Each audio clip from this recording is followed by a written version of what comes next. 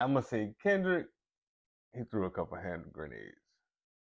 Son, he started the fuse, son.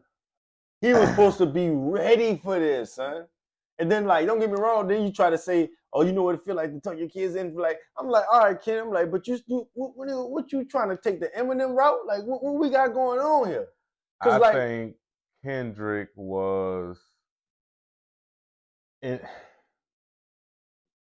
You gotta break down all three of the different beats because you got different stuff from each track. Mm-hmm. You know, you got different type of vibes, different type of flows. Right. You know, and I feel like when we're talking about Kendrick one, since that one just came out, I feel like it's you got to break it down in segments. Yeah, I ain't gonna say every time the beat changed, but I'm gonna say every time his flow changed. Because every time his flow changed, I got a little bit something different. Yeah, certain flows you like. He'll start off pretty strong, and then it'll get kind of watered down. Right. Or he'll just kind of lose it.